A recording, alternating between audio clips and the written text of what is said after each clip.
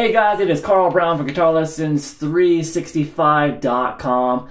Had an amazing song today. We'll learn how to play Don't Know What You Got Till It's Gone by Cinderella, the great Tom Keifer. By the way, Tom's first name, his actual first name is Carl. So here's some comment there. Carl Keifer, I think that's very catchy. I don't know why you didn't keep that. But Tom Keifer's pretty cool too. But anyway, so we are going to be doing this song. So I'm kind of doing just the basic chord structure. I know there's some electric guitar stuff, some fills going on, that kind of stuff going on. But really, for the most part, they're just kind of playing through these same chord structures that I'm going to show you here. And you can do it, just play it on electric if you want. But I will be taking a look at Tom's solo note for note too at the end of the lesson. I'll be switching to electric for that. All right, but we're going to get through the whole song here. It's going to be a lot of fun. Before I get into it, please subscribe to the channel if you have not already, and ring that notification bell so you know when I release a new video, so you can like and comment and help me out with the YouTube algorithm and all that stuff. And if you really want to support what I do here on YouTube, if you enjoy these song lessons that I put up every week, join my Guitar Academy. It's the best way to support anything I do online. You'll see a link to it in the description below. That'll give you a free 7-day trial to my academy.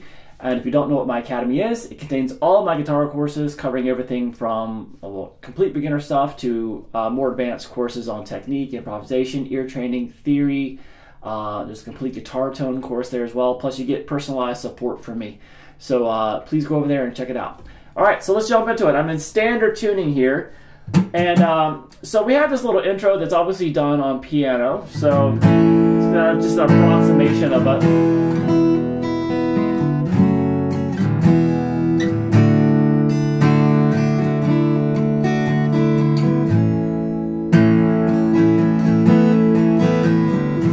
It goes into the verse, which is really and this song, how it's laid out, the chord progressions are not your standard kind of ways of doing stuff. It's very unique. This is very cool, very creative.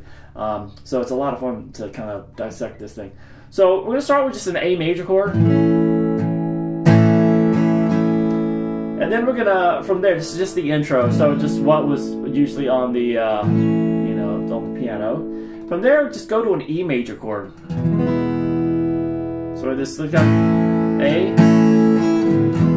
And there's a little fill played on the piano that's pretty easy to do on guitar. So you can kind of do that on top of this E. So you play the E, and then you play the open E string, hammer on the second fret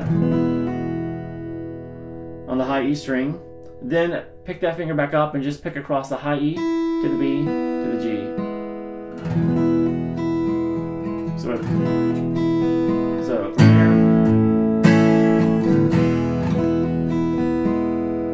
kind of like, so it's similar to what's going on with the piano there. Then we go to an F sharp minor. So this is a full bar at the second fret here, and in front of that you'll play the fourth fret on the A and a 4 on the D. From there we go back to the E major chord, and then to a D major chord. So far we have this.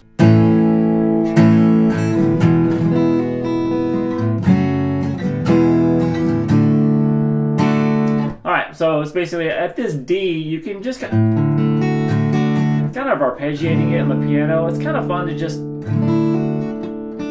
they do some of this in the song when they actually bring in the guitar, which they're getting ready to anyway. So it's kind of just a D chord. You can pick up the note on the high E string and make it a D sus2, open high E, and hammer back on there, and then to the A. And then he does some of the same thing here, even on the guitar, the same treatment to the A chord, which is just, you make it an A major first, and then make an A sus2 by just picking up the note on the B string, and then hammering back on. And sometimes it goes back to the sus2 chord. So it's kind of all together for this intro, leading into this the verse, which looks like this.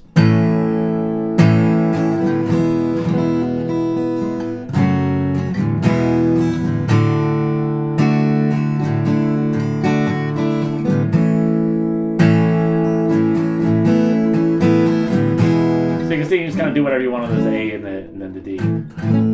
All right, so from that A, we get to the verse.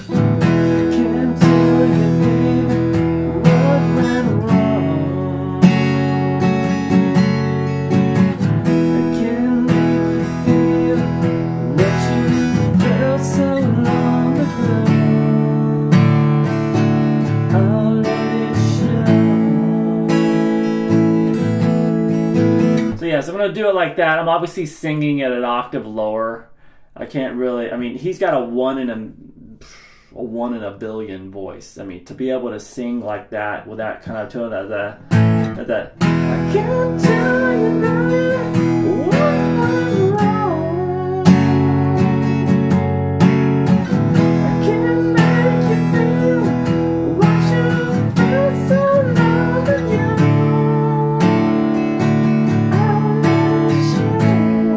Alright, so I'm not going to do that the whole lesson, because I'd like to be able to talk the rest of the day. So anyway, so I'm singing it an octave lower, so it might sound a little bit weird.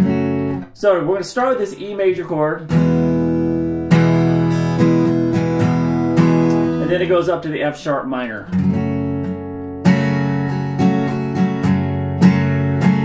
So that's a, I can't tell you, baby, what went wrong. Now back to the E. And then we have that same chord, that kind of sequence that we did in the intro, that F sharp minor to E major to the D. And then the A. Remember, you can kind of do those little variations in there. So all together so it's pretty similar to what we did in the intro there at the end. So we have this. So I can't tell you, baby, what went wrong. I can't make you feel what you felt so long ago. I'll let it show. So repeat it.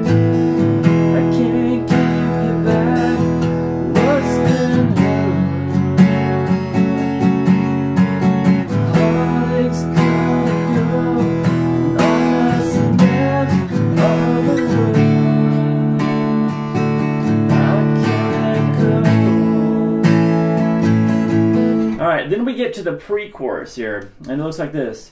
If we take some time to think it over, baby. Take some time, let me know if you really want to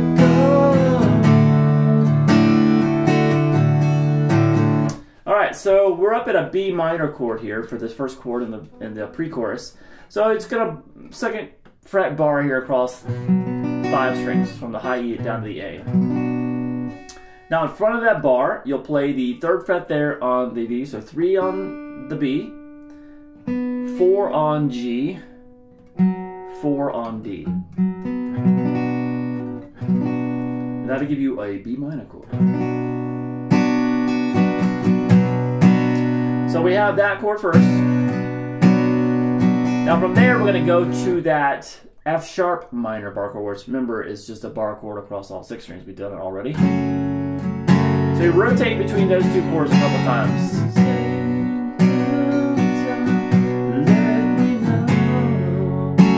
So after you've gone through from B minor to F sharp minor twice, then you go to the E. And then the D. The D leads us into the chorus. So all together, one more time for the pre-chorus. If we take some time to think it over, baby. Take some time, let me know if you really want to go. Alright, then we get to the chorus. Now this chorus is pretty unique. You sometimes, the first time you play the chord progression is different than the second, third, and fourth time through the progression, because basically a full chorus is 4 times through the progression. So the first one is different. Plus, in the middle, the timing of the chords changes after the second one. So it's just very unique how he's laid out. It's not something you hear every day. But yet it sounds really musical. It's just a beautiful song. So I guess he just let it go where it wanted to go, and it worked really well. All right, so basically we have this. Don't know what you got till it's gone. Don't know what it is I did so wrong.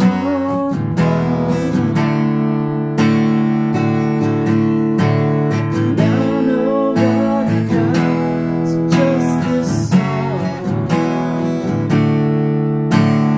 And it ain't easy to get back to so long.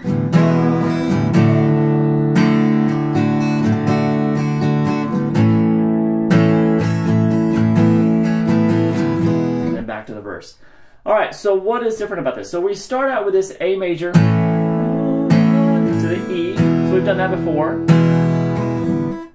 So the first time in the chorus, we do this. D, then play this little moving bass line here, this C sharp here on the A string. So we have this D major chord, and then grab that 4th fret there with your pinky on the A string to the B minor chord.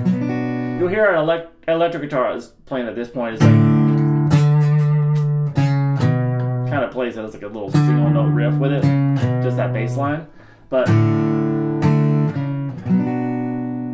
so that's a don't know what you got till it's gone.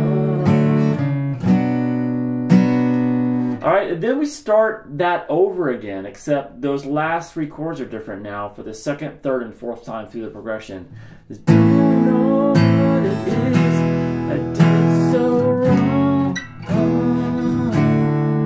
So that's that same F sharp minor, E to D progression that we did before. Okay, so that's the 2nd time through the progression. There's different ending, different 3-chord ending, and that ending is going to stay the same for the next 2 times through. So very unique. So we have this. Don't know what you got till it's gone.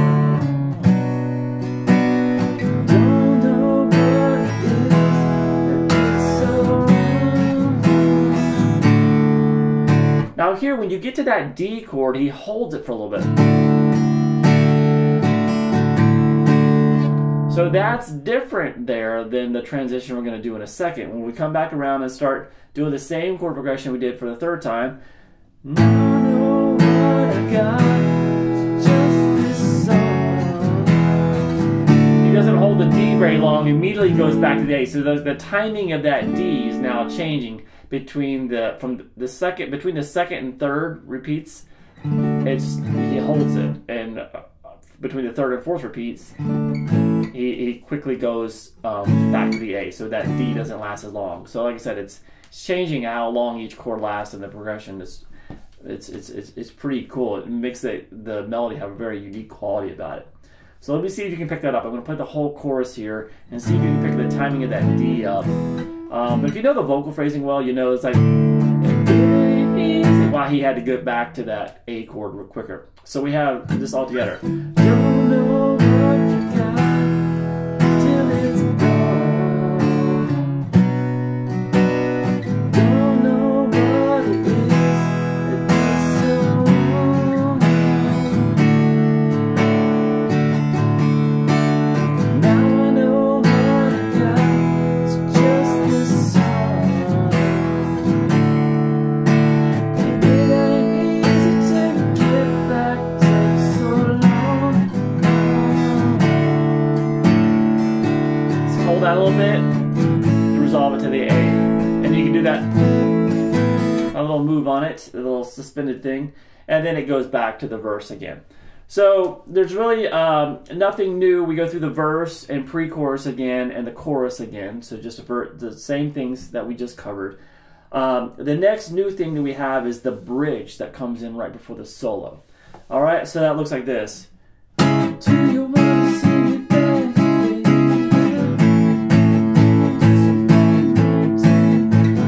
Can't you see how I can drag you? I've been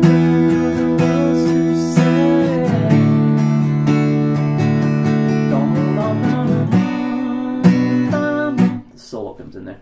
All right, so that is just that. So this is just the bridge that happens right before the rhythm changes a little bit, more straightforward. Just as so, instead of a B minor chord that we did, move it up 2 frets to a C sharp minor chord. So you play that to that A. All right, and then back to the same C sharp minor again. Now here, typically I see him when he plays it, you can't go to an E major chord down here, but you can see that goes to this, it really kind of sounds like he jumps up here. Open E, 7th fret on the A, 9 on the D, 9 on the G, open B, open I, E. So it's just the E power chord. Kind of just that whole line he holds on that E chord.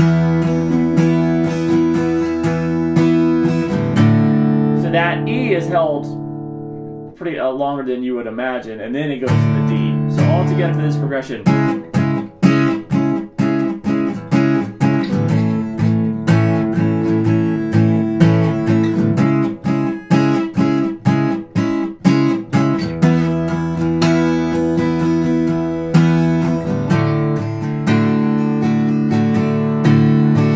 All right, and then we get to the solo. So before I pick up the electric real quick, there is I've got to cover the chords underneath the solo. It's very similar to the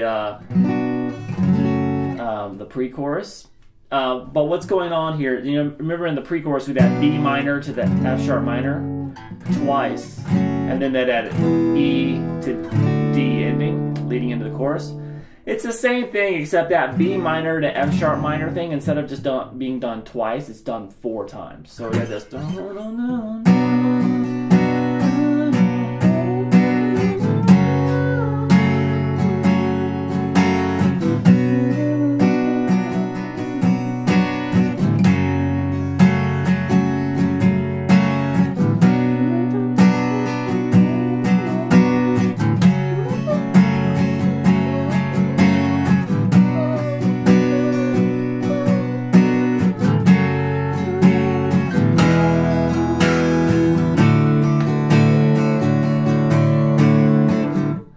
Then back to the chorus, and then the chorus just repeats like we did it earlier, but just kind of repeats longer at the end of the song. All right, so let's jump into the solo real quick. I'm going to grab my electric, and I'll be back in a second.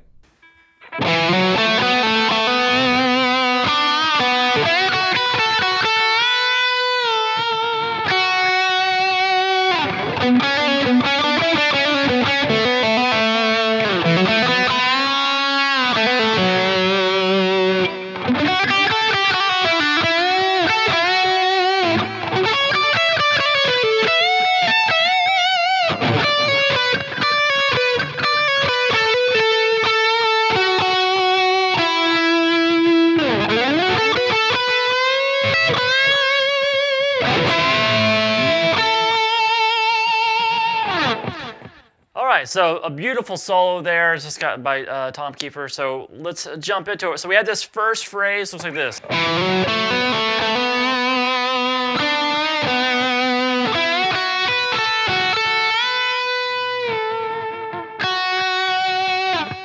So we're going to slide from 7 to 9 on the A. Then you play 7 on the D string. You play 7, 9, 7, and hammer back to that 9.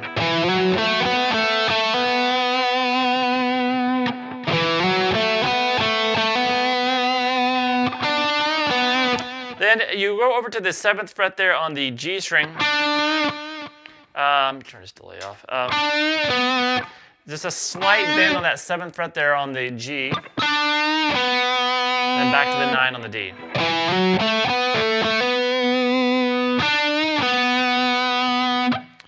All right, from there we have this little bluesy type lick.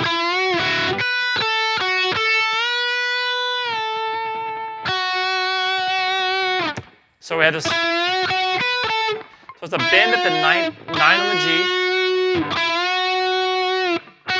over to 7 on the B, 7 on the, then roll over to 7 on the high E, and play 10 on the B, back down to 7 on the B, 10 on the B, bend and release, and then end it right there on the 7. So we have this.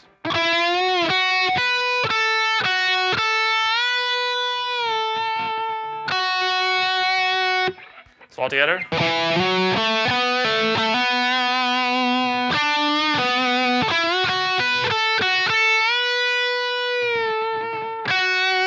So I think I got it. After that bend on the slight bend on the G resolves back to the 9 on the D. When I play through it, I'm not sure if I left that out or whatever. So wait this.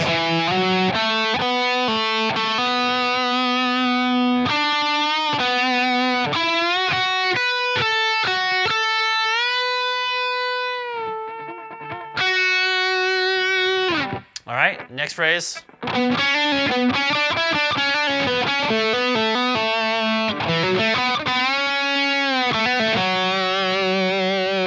So we start here at the 9th fret on the D. Put that 9 on the D, and then you're gonna play 6 on the G. 6, hammer 7, pull back off to the 6. Then back to the 9 on the D. And then you go up 6, 7, 9 on the G.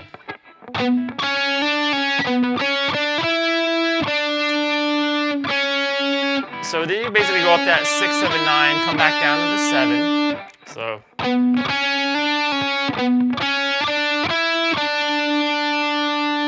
And then we do a quick little another hammer from 6 to 7, pull back off to that 6 on the G.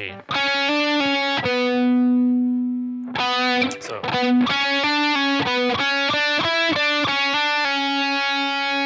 So after that, we go back to the 9 on the D, and then back to the 6 on the G. So all together.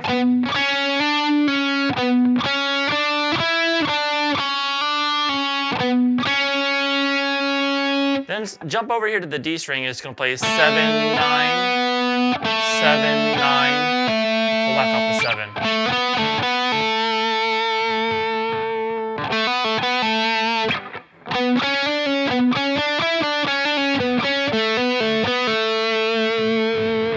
And I'm going to end this section with. So that's hammering 2 to 4 on the D. To 2 on the G, then 4, and pick that again and bend it up a whole step. Release that bend, and we have a hammer-on pull-off here from hammer 2 to 4 on the G, pull back off to 2, over to 4 on the D.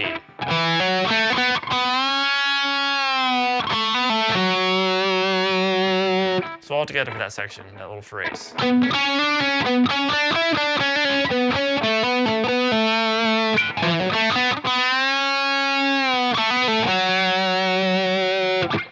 All right, next phrase.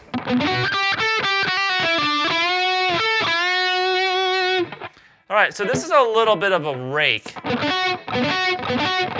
that starts at across a B minor triad. So this is the 9 on the D, 7 on the G, 7 on the B. So what you're going to do is kind of slightly palm mute those notes. So you just hold it like this, right? Slightly palm mute and then just rake with a downstroke across those 3 strings. So it's kind of like a sweep, but when you generally do it like this, they call it a rake.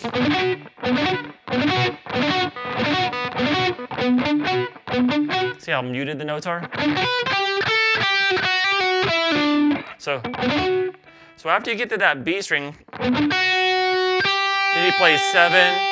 So you're going to do that 7 on the B. It goes 8, 10, 8. So, and then we had this. That's going to be back down to that 7, hammer on 8, pull back off to 7, pull off 9, 7 on the G. So it's a quick little 5-note lick that he ends the phrase. So this.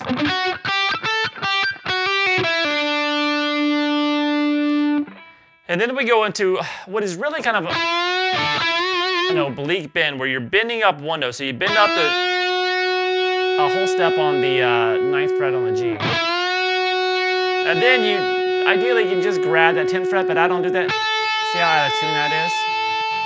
If I release it, the G string there, it goes back in tune. So I got a floating trim system here. He's using a Les Paul, so he doesn't have to worry about that. So when I'm playing it, you see me go. I kind of do the 9th fret bend on the G, and then release that when I play the 10th fret there on the B string, and then back into that 9th fret. Or you can go. It just doesn't sound great on this guitar. So we have.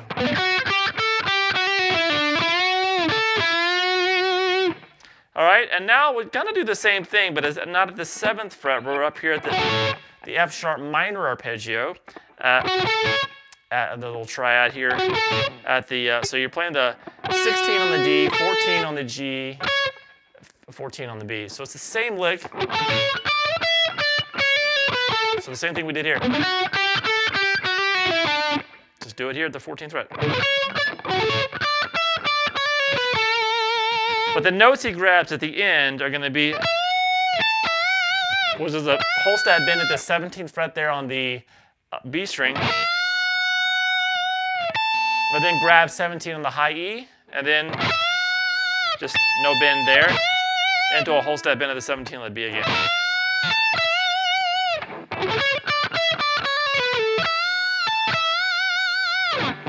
All right, so they kind of complement each other.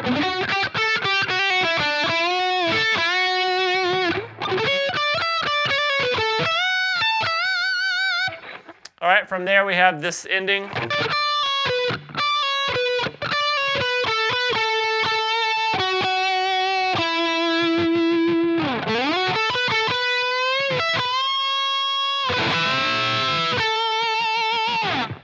All right, so that starts with this.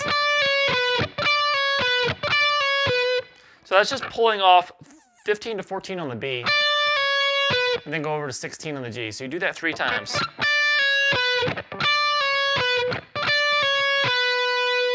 From there we have this,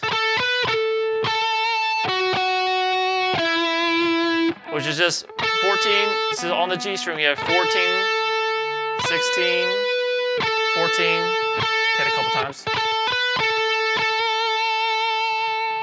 Over to the 16, hit twice on the D, and then 14. So this.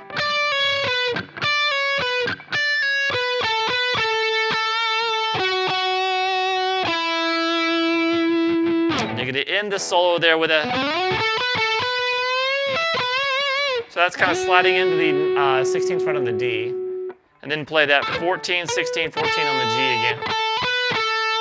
And then bend that 16 up. We do one of those oblique bends again.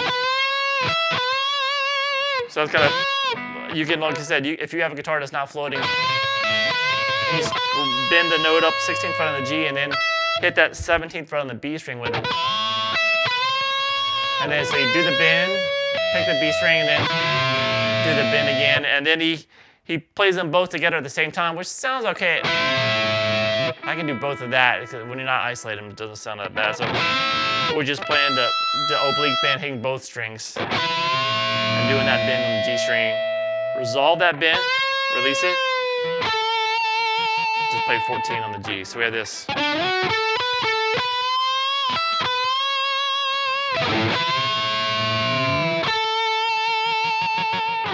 And it's back into the chorus for the end of the song. So I hope you guys enjoyed it. It is a great song with some just great melodies, some unique chord progressions, and a really nice solo. So hopefully it's a fun song for you to get underneath your fingers. All right, hope you guys enjoyed it. I'll see you again soon for GuitarLessons365.com.